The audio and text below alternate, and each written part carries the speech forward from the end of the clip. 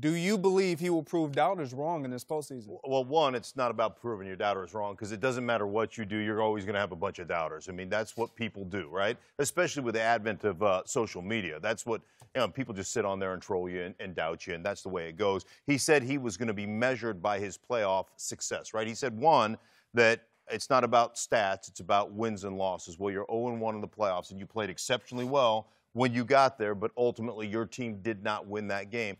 That's what it comes down to for me is, do you play well enough to give your team an opportunity? The thing I love about the National Football League, it's the ultimate team game.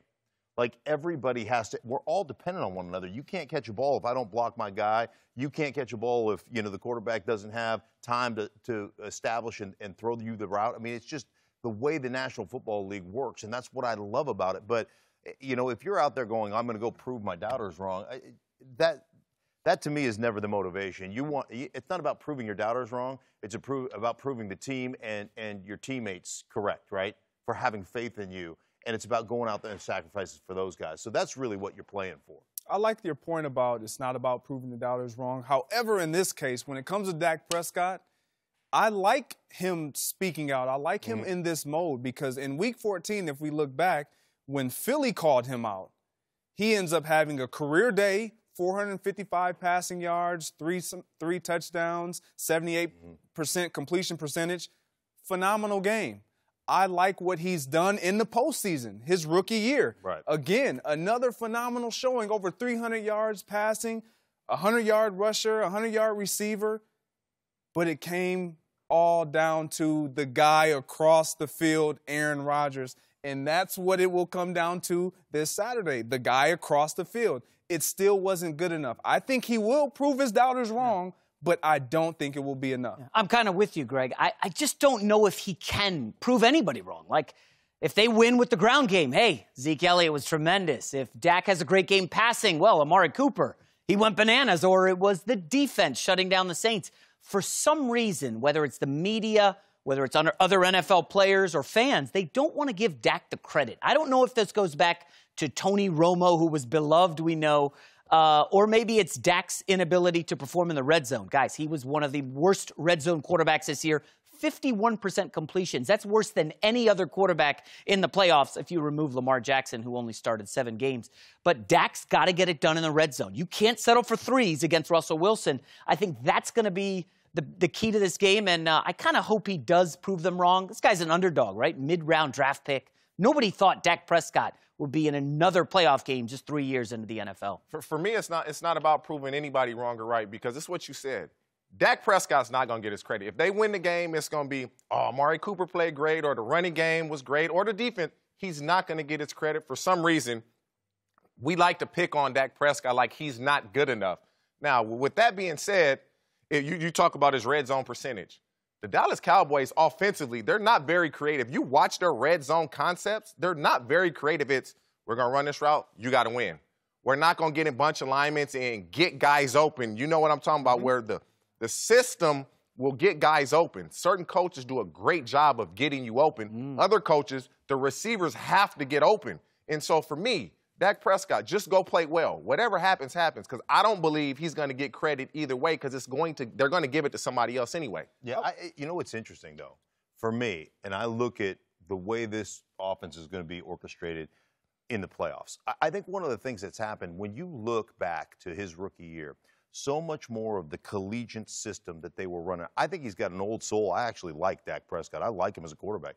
And I think he's a good quarterback. I think when he was performing at his peak efficiency, there was a lot more RPO stuff, one receiver routes, using him in the red zone to run the ball. That's where he's going to flourish. Now, I think the Dallas Cowboys have understood that is not a long-term recipe for health and success, right? So we're gonna mold him into a more traditional type of quarterback. But at this point, you're in the playoffs, man, Katie bar the door. You go back to the collegiate stuff that he's best at.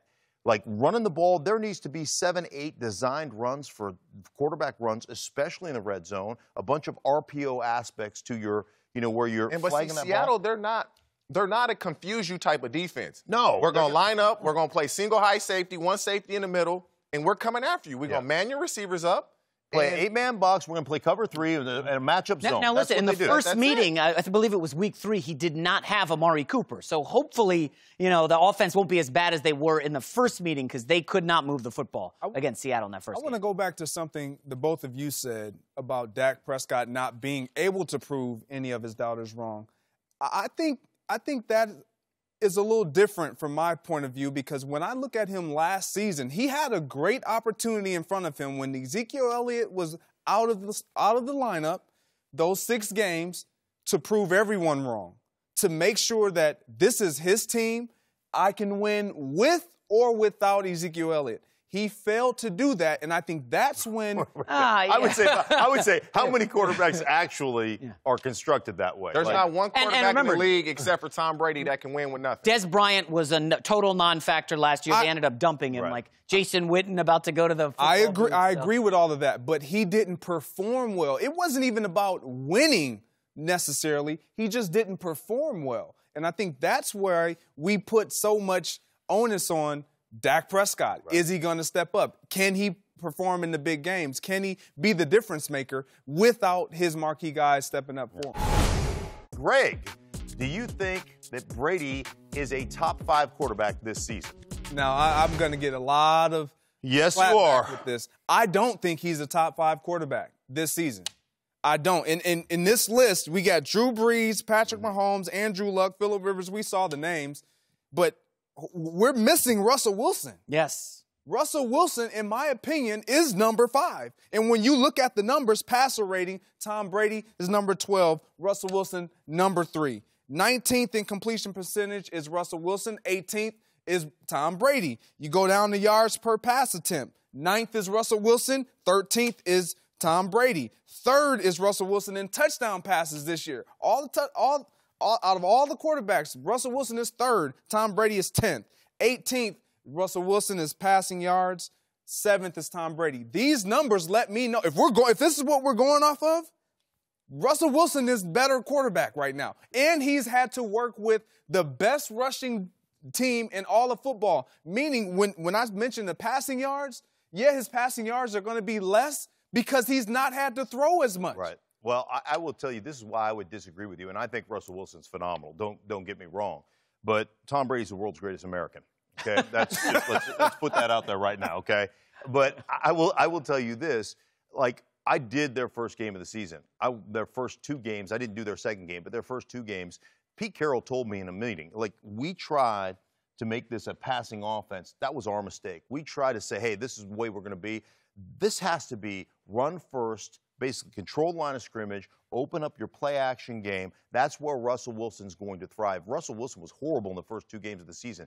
They run it at a 55%. They run it by far more than anybody else in the National Football League. I think 55% of their plays are run plays. It sets up the play action. It creates one-on-one, just unbelievable matchups for them in the passing game. So I look at it like Tom Brady, you said this earlier, Tom Brady is the only guy in America that can have nothing around him and still, to me, what do we need to run it? Do we need to throw it? Do we need to get it to our backs? Do we need to throw it down the football field? Whatever the case may be, Gronk wasn't the same Gronk that he was. I mean, Tom Brady still, for me, is in, I don't care where you rank him, and if you want to put Russell in the top 5, great, I'll pull somebody else, but Tom Brady is not coming out of my top 5. All right, I'll let you go, TJ, because I got to calm down first. I'm with you on that. It's Tom Brady has to be in the top.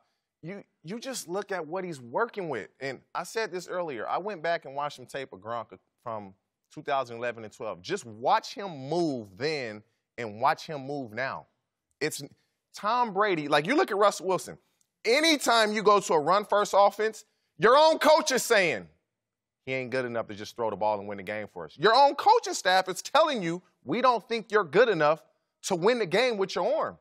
That's what Tom Brady does. Tom Brady, he doesn't have one skilled player on his team that would start for anybody else in the league. I don't think he's saying you're not good enough to win the game, because when the game is on the line in the fourth quarter, you're not running the football. You're relying on early in the season. It showed. That's why they went to a run-dominant offense, because they were trying to throw the ball. They weren't winning games. Well, Edelman was suspended early. Late and the late stuff is the fourth quarter, the last minute and a half, yeah. But to me, that's schoolyard. That is, hey, run around, extend the play, be schoolyard, not operate from the pocket. And let's remember, Russell Wilson also did not have Doug Baldwin for chunks of the season. Since he's been back, they've been tremendous. I think I'm with Greg here. Without question, Russell Wilson's above Brady. And again, if you just want to look at the pure numbers, and as you guys said, who they're working with, okay? How come Baker Mayfield doesn't crack this top 5? If you look across the board, his numbers, just the stats, with 3 fewer games, his numbers are right there with Tom Brady. And he's throwing to a guy at tight end who's nowhere near Gronk's level. Come on, man. No, wait. Come on, man. TJ. Look at the stats. You cannot go off years past. Gronkowski is not Gronkowski this year. Okay, fine. I'll give you that. Njoku is a baller. He also we know had that. And Josh Njoku, Gordon. He's a baller. Fine. He's a baller. I mean, if Josh Gordon was with the Patriots for half the season. He was tremendous. Okay, Edelman came back. Good receiver. Who's Baker Mayfield working with? Antonio Callaway? Really? Jarvis Landry? I'm telling you, if you want to go play-by-play. Antonio Callaway start for the New England Patriots. Of course. 100%. Of course. Would the Patriots receivers start in Cleveland? Absolutely not. Who? Serious. You're benching Edelman. Listen, Tom Brady has better receivers and he probably than wouldn't anybody start. on He'd be the third receiver. Look, I mean, Andrew Luck's guys aren't starting anywhere. They weren't even in the league. Inman was not even That's another false statement that people make. Andrew Luck has nobody. T.Y. Hilton has been balling in the league for 5, 6, 7 years.